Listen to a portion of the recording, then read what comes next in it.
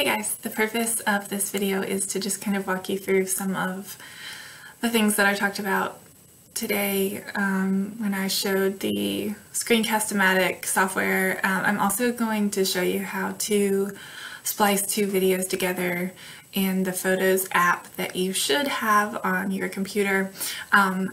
Because I can't show you the screen capture software while I'm using it, I have just print screened here what I would see before I started to record, and I can show you kind of the options that you have here.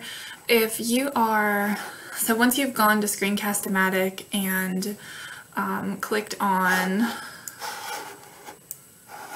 launch free recorder here, and this is from the Screen-Cast-O-Matic website, you eventually, once you've downloaded the software, and you shouldn't have to do this too many times, but it will pop up and you can go ahead and use it. You will see a dash line on your screen if you want it to cover a smaller amount of content, or if you want it to cover a bigger amount of content.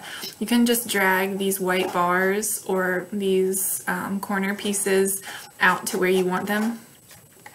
And then you can adjust the settings, and that's really just going to kind of depend on what you prefer. So if you only want the video that you're making to capture what you see on your screen and not use your webcam to also record your face, then you can select just screen here. And again, this would be before you started recording. If you only want them to see your face, then you can just pick webcam. And then if you want both, and that's what you see now, is both. You see what's going on my screen, and you also see my face down here. Then you can select both. The max time, if you're using the free version, is 15 minutes. But again, I don't pay for the full version, and I've found a way to kind of circumvent that forcing me to pay thing by just putting the videos together. I don't change the size. I really don't know too much about this. Narration is just me talking. If you did have, usually once you push record, your settings box is going to go away, but if you wanted it to come back while you were recording, then you could select your little settings gear here, and you can see as you're talking the bar kind of jump back and forth, and that's just basically how loud you're being when you're talking. It's also a good test before you click record to make sure that your microphone is working.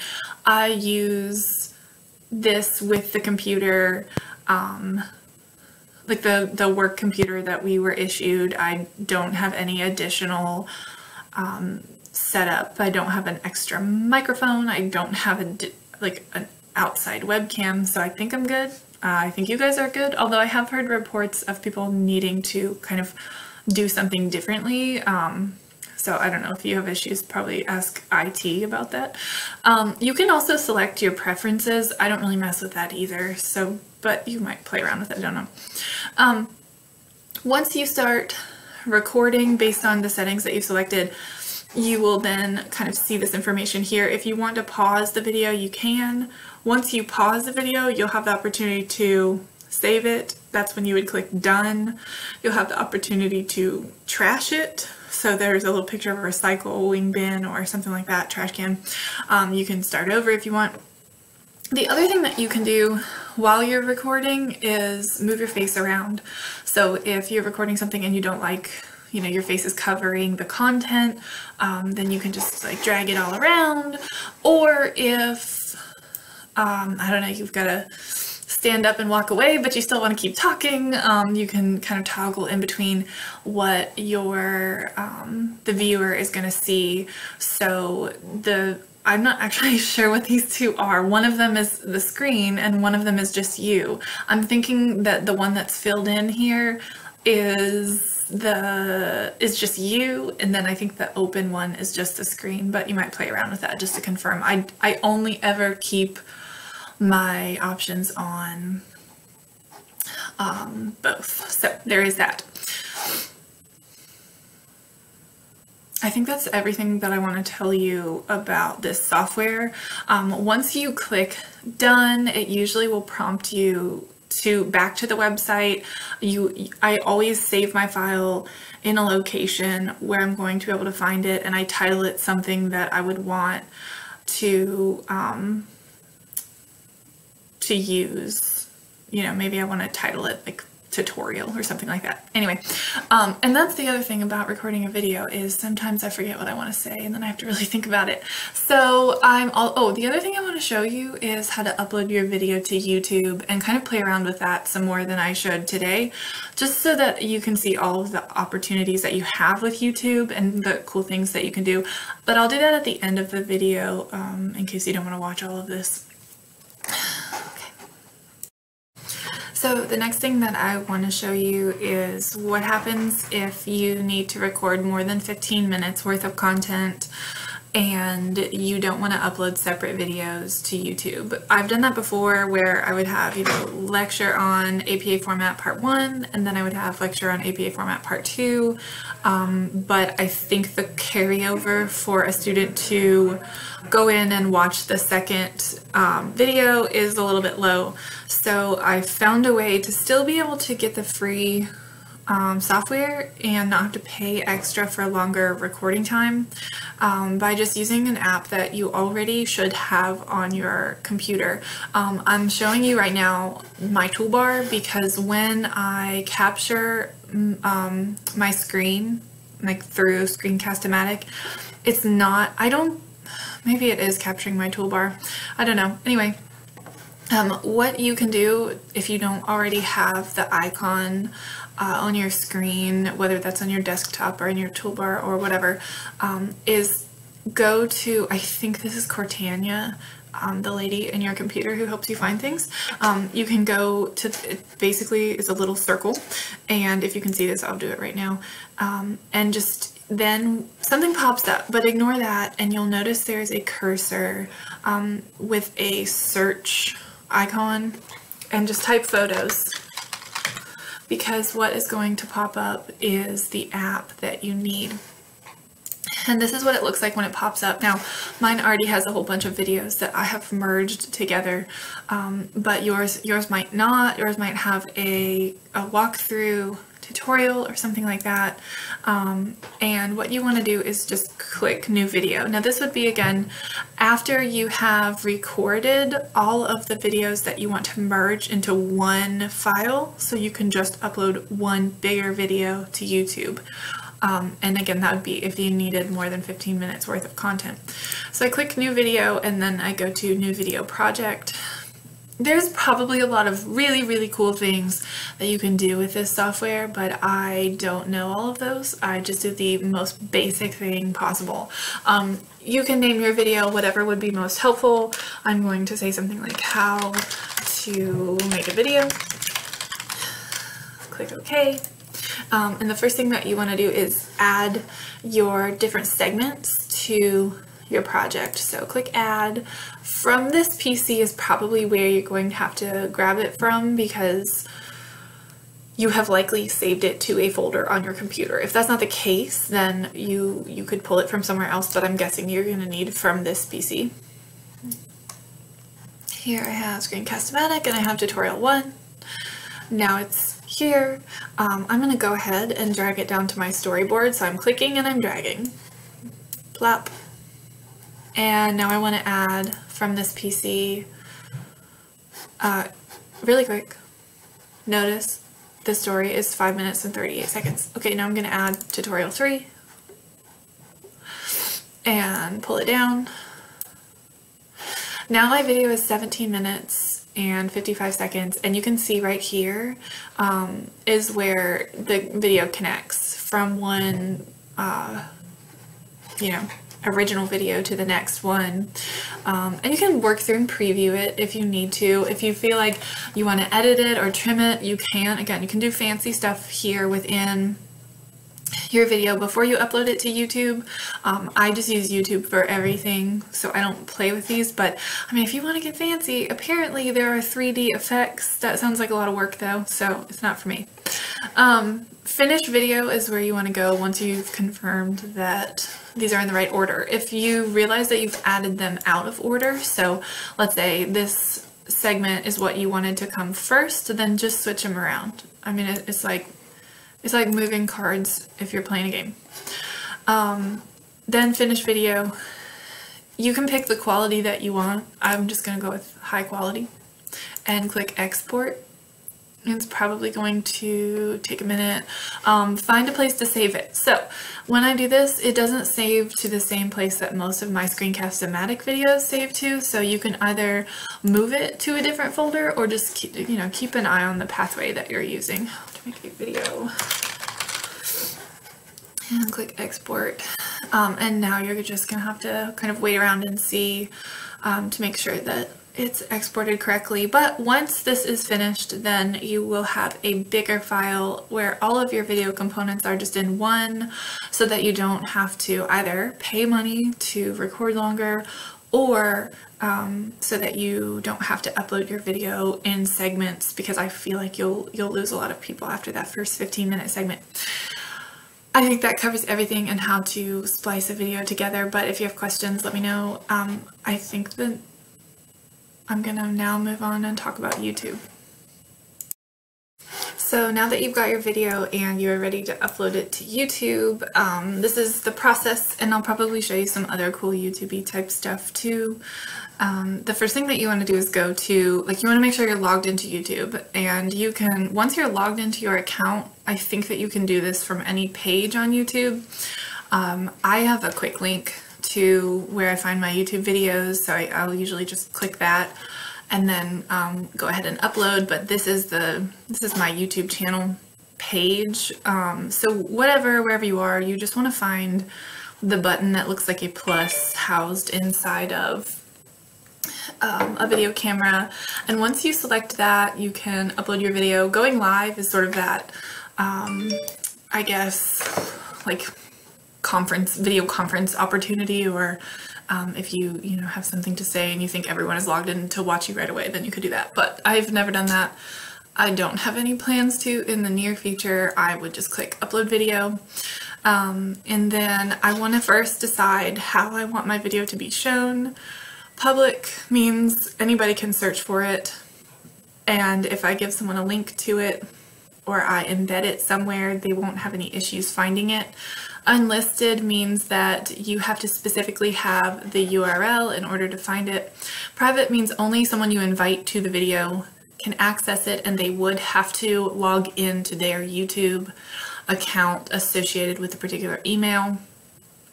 And then scheduled is just you upload it now to be pushed out later. I, for the most part with lectures, just leave it in as public, and then I can click this little arrow, it'll go in red, and find where I save my video.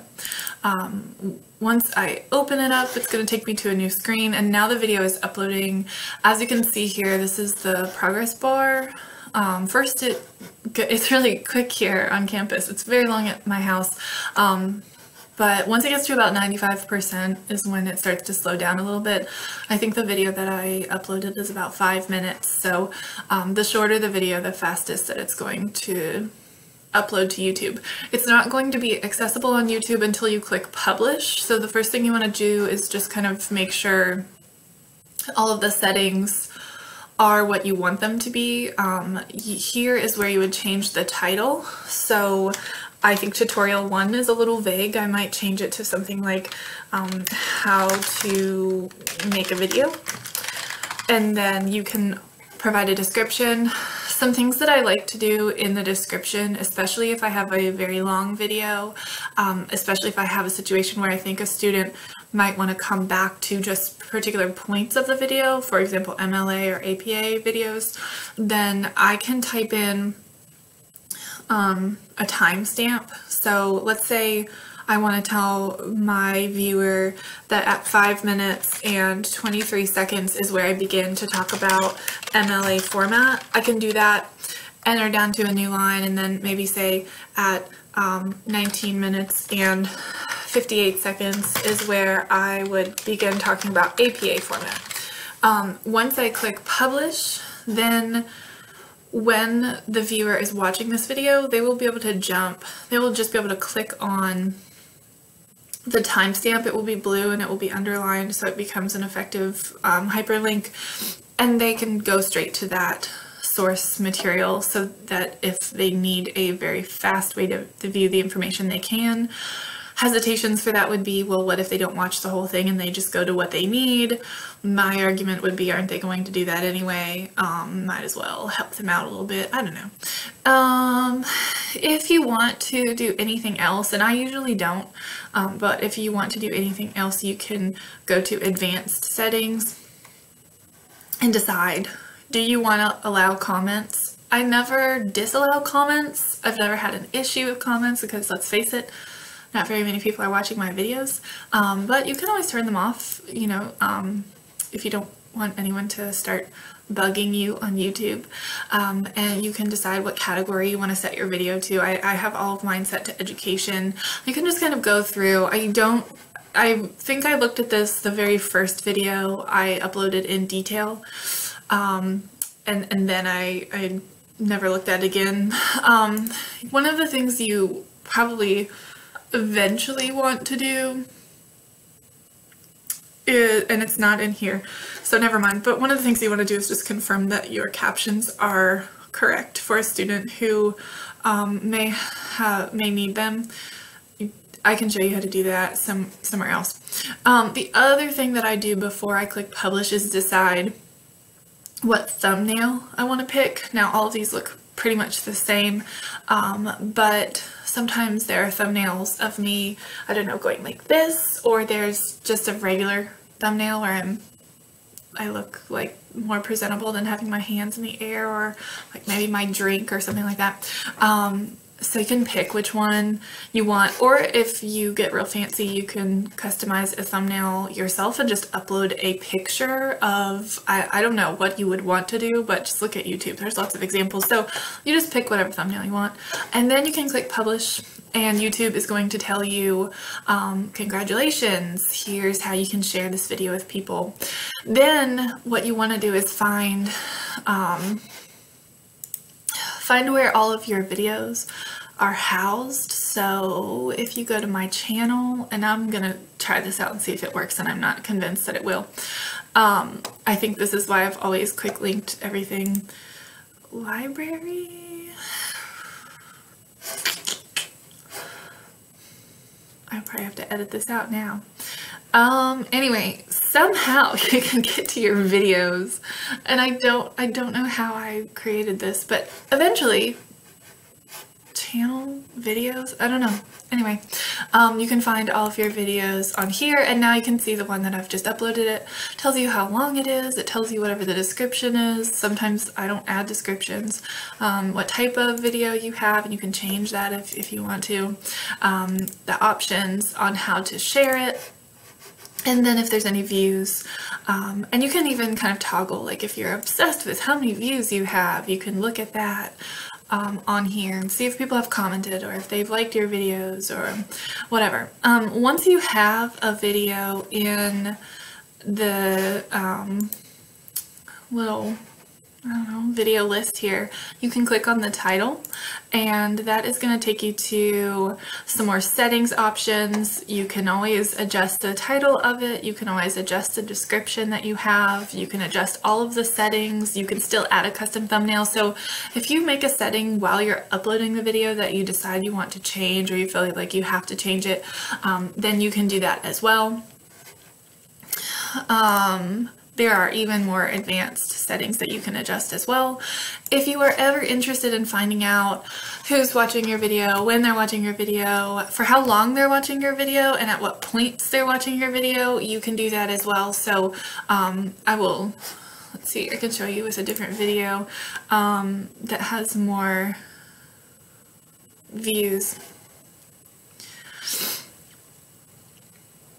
Maybe.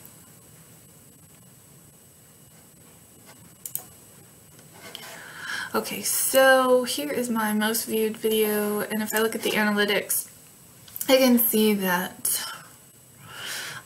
from its initial publication, here's how it has increased in views. Here's my audience retention. So a lot of people are watching from the very beginning, I lose viewers as it goes in, probably because people are searching for a video like this and they say, oh, this isn't what I want. And then I have sort of these rises in how long I'm retaining people, and maybe they increase toward the end too because people are skipping forward to find the relevant parts. And then of course they're like, oh, right around here, I don't need this information anymore, done. And you can see kind of, your likes and dislikes. I think I have someone who didn't like this video, but they can go on somewhere. There are other things that if I cared about being a YouTube influencer, I would look at, but I don't. And then I can go into the editor as well and play around here. I can add an end screen. So this is where if I wanted, once a student had finished watching the lecture on basic MLA format, I could link them to another of my videos or a video that YouTube has. So here, okay, what would make the most sense for me? Lecture on basic MLA format. Maybe then they need to go to English 112 MLA format lecture. That's going to be even longer.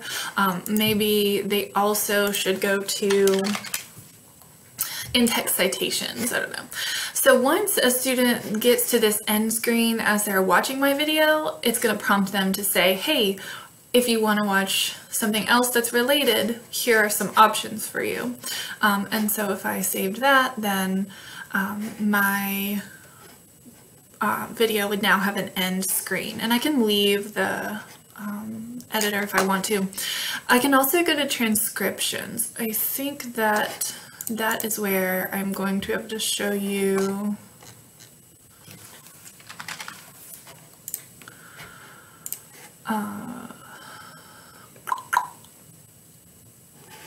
oh no, right now. Published automatic. Let's see what happens. Okay, yes. So transcriptions, and then click on published automatic subtitles. This is where I can confirm and or edit. So if I wanted to edit the subtitles, this would be great for people like me who talk really fast. Or if you slur a little bit sometimes, also like me, then you can edit your subtitles. You just want to make sure ethically you're not editing out anything you say, even if you don't like it. I think that's important as well. So you can just go through and maybe you can edit out the ums, I don't know. But that's how you check to make sure that you have the ADA compliant for YouTube subtitles. YouTube automatically puts these subtitles in here. I didn't do any of this, thankfully, because that would take a lot of work. So it's already in here and you don't have to worry about it. I'm not gonna keep those. Okay, I think that's pretty much everything that I use with the studio. I mean, obviously there's a whole bunch of things that I just don't even pay attention to, and I'm probably looking at more than any of you care to look at, but I want you to know that it's out there and it's something that can be interesting. I think especially the analytics, I think those could be really interesting. Okay, so email me if you have questions. Bye.